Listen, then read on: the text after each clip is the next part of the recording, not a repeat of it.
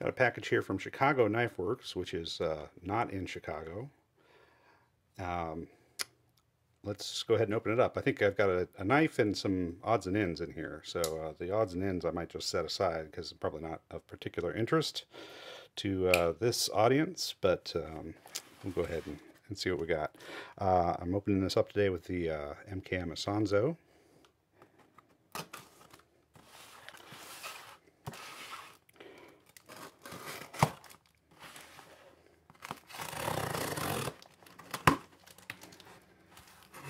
Okay, yeah, I got some paracord and knife display thing, and can't remember what this is. Oh, that's a sharpening rod, ceramic rod. Yeah, but there is one knife in here, and it's from Lionsteel. So let's have a look at that. Alright, camera's going to shake for a second as I lower the stand that it's on, because we don't need to be quite that far away. Alright, sorry about that. So yeah, I own a couple of things that are from Lionsteel, but most of the Italian stuff I have is MKM. And Lionsteel is one of the members of MKM. It's Lionsteel, Mercury knives, Fox knives, and Viper, maybe. I think those are the 4 member members of that consortium. I do own a Lionsteel Opera, but I bought it used, so I have never actually seen this box before, this Lionsteel packaging.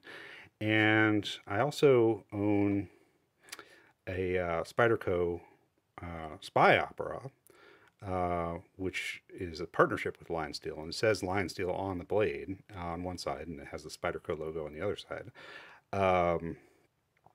But it came in a Spyderco box. So yeah, this is a new package for me. This is the SR11 in red, aluminum, and black. Let's bust it open and have a look. Okay.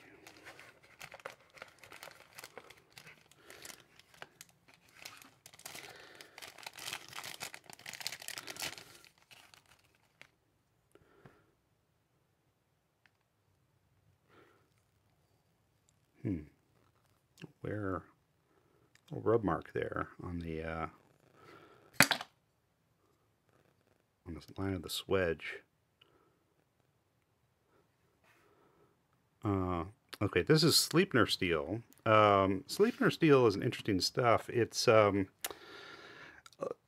Lionsteel says that it's basically an improved version of D2 tool steel. It is a tool steel. Chemically, it is different from D2, and you can have a look at the chemical compositions if you just want to. If you're a metallurgy nerd, you can Google it and see for yourselves in what ways it differs. But it is, I think, even less stain resistant than D2. D2, of course, is not a stainless steel. It is a little stain resistant. But that's why I chose to get one with a black coated blade, is because the steel can rust. Now this is one of the interesting things about this knife, is that it is an integral handle. So it's one piece of milled aluminum, right? So there's no seam here on the back. There are holes so that you can clean it out.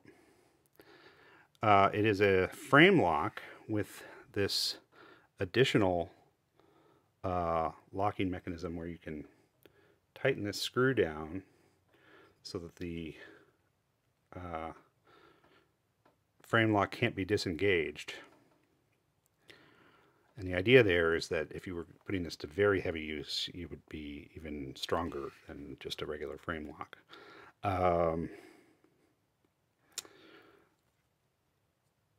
Crown spine, pretty high grind. Let's see, is that a flat grind? I believe it is a flat grind.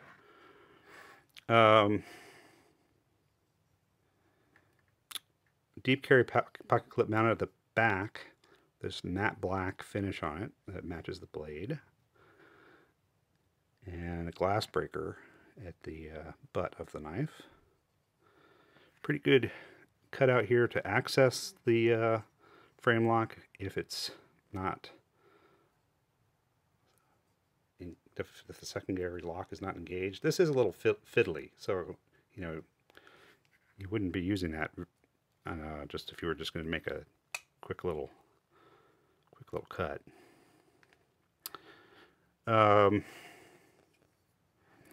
Yeah, so the idea with Sleipner steel is that it is tougher than D2. Similar edge retention, but more toughness.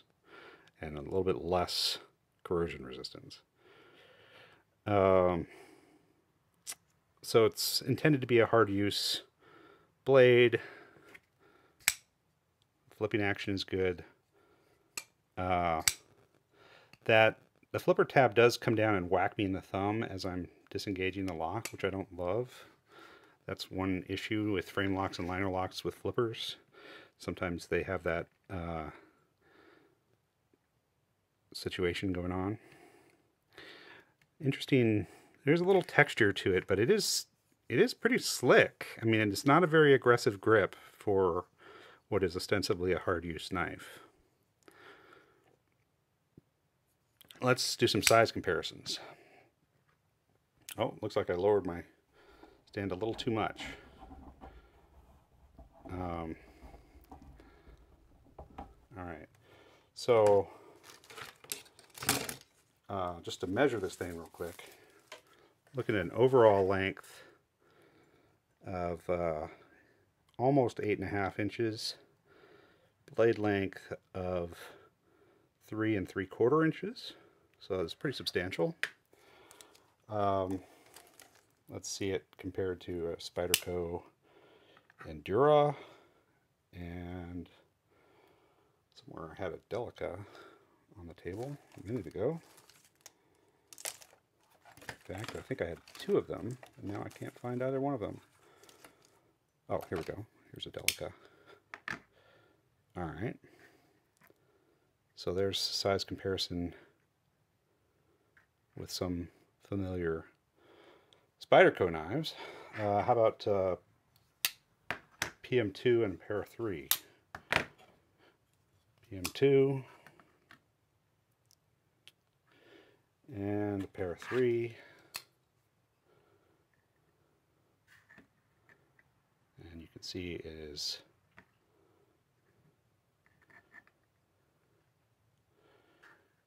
larger than either of those by a pretty fair margin. It's in the same ballpark as a PM2, but a little bit more substantial. How about Ontario Rat Model 1 and Rat 2? Pretty similar to the Rat 1 in overall length and blade length. Not quite as high, you know, across the blade from here to here, but the Rat is full flat grind, whereas this is just high flat grind.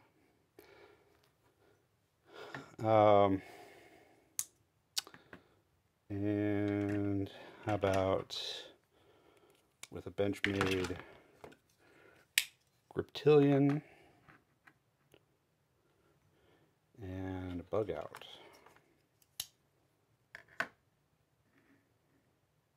Okay.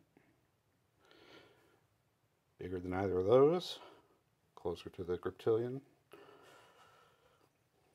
Similar handle size to the Griptilian.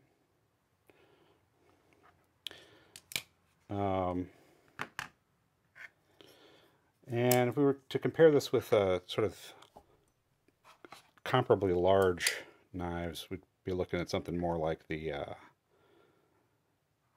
Manix 2 XL, which is, well, even bigger in the handle. And the blade. And the Benchmade Adamas. It's actually a pretty fair comparison to the Adamas. Let's see if we can find something closer than this Manix 2. How about Cold Steel Recon 1?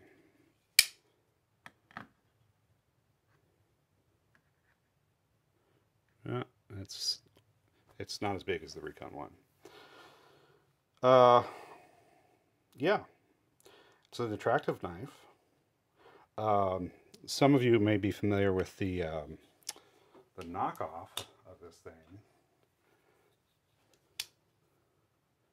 Ganzo, right? Which has a bar lock on it, crossbar lock, instead of a frame lock. But you know, it's got the glass breaker at the end, and it's similar handle shape and similar blade profile, and I think pretty clearly meant to rip off Lionsteel. This is you know, $200-ish knife, and this is like a $25-ish knife. This is supposedly 440C, which is not bad. It's not going to be as tough as Sleipner steel.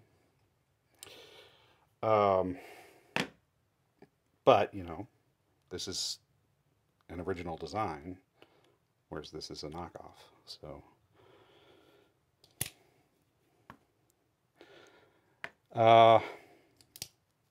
yeah, there we go. It's not going to be a full review at this point. I just opened the thing, can't give you a full review yet. In fact, it takes me a long time to get around to doing full reviews, but thought I'd share the unboxing with y'all and first impressions and some size comparisons.